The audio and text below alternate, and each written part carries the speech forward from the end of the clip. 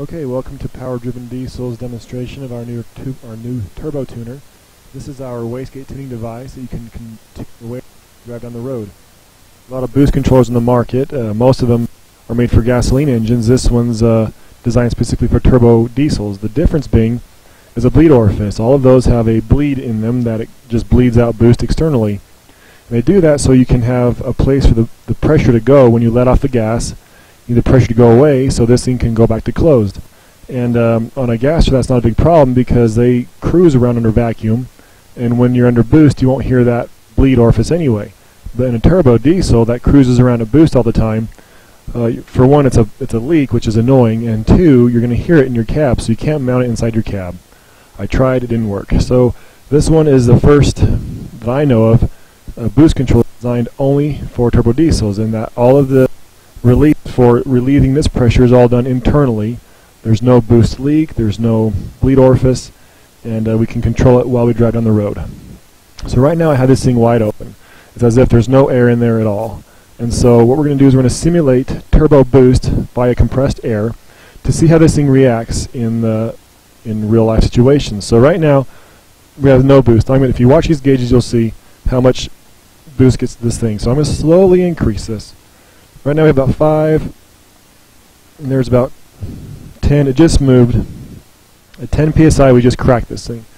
And so now there's no pressure on this thing here. I can actually kind of move this little thing here. So the pressure is going to be from inside. There'll be 10 psi inside the turbine housing or more, pushing this thing open. So right now we have a drive pressure bleed. It's going to open up and start bleeding drive pressure.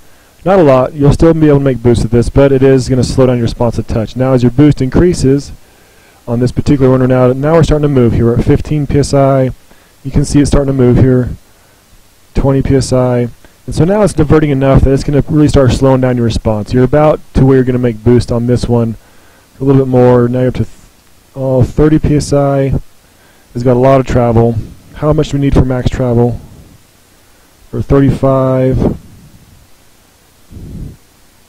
35. Now, after 35 it traveled no further. So this thing reaches max travel at 35 psi. So you're wastegating maximum wastegate potential of this turbine housing at 35 psi. So you're if you had enough fuel to get that high, you'll get to 35. If you have more fuel, you may get higher. If you have enough, but that's swim opening right there, and it starts to crack open at 10. And so, we want to slow that down. I'd rather have it for a turbo diesel. For one, we're going to want a lot more boost than that. Any performance application on a diesel truck is going to need way more than that amount of boost. So what I'm going to do here is I'm going to adjust this. What this does is this is going to stop all boost from the turbocharger reaching this side, the actuator housing, until our preset amount, which is whatever we decide to be. So right now I'm just going to do right there, just did a few turns. We'll do some trial and error. This is going to stop the boost from this side to that side until a certain number, at which point it'll let it through. And here we go. Let's see what happens. So now we're at 5, nothing through, 10, nothing through. So we now have 10 pounds of boost, and this thing has full closure. All the spring pressure is holding this tight. Before this, we were starting to lose drive pressure. Right now, we have not lost any. Let's go a little higher. See, we start. There's 15. Okay, so about 14 is where it cracked. You'll notice this here is about 15 pounds of boost. This is about 1 pound of boost. So whatever pressure you have on this side, this is going to be 1 for 1. So if this cracks at 15. And you're now at 20 psi over here, this is going to be 5.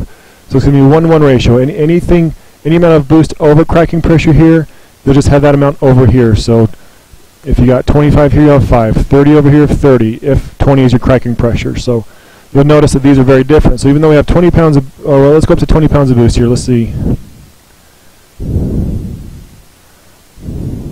Okay, so 20 pounds of boost.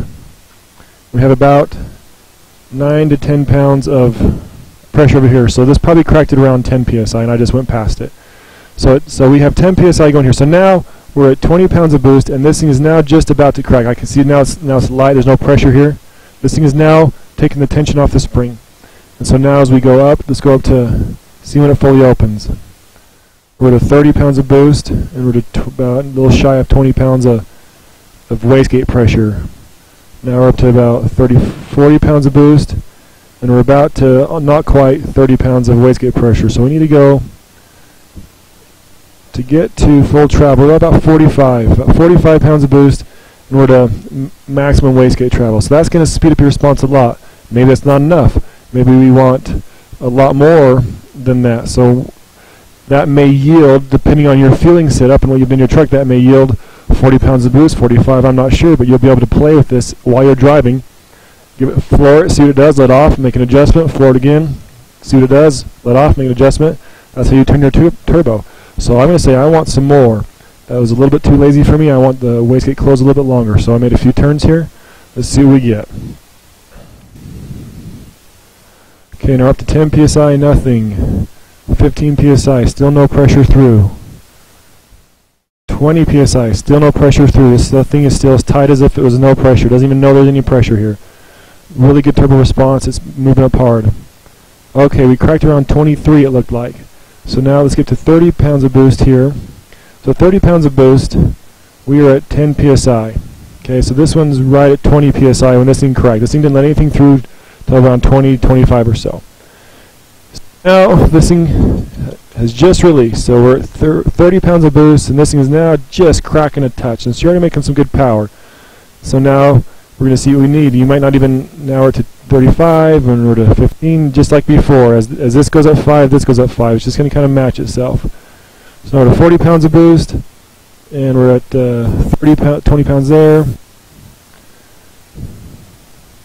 45, 25. So this is about a 20 over on this one.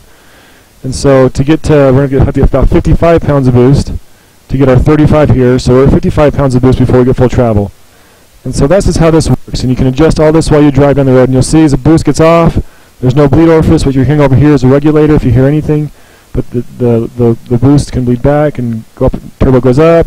This is still well behind your boost. You're controlling it all with this. Now what we're going to do is we're going to show you how this works on the dyno. We have it hooked up on a test truck. We're going to show you how to tune this and what things will really be helpful when tuning this on a real truck.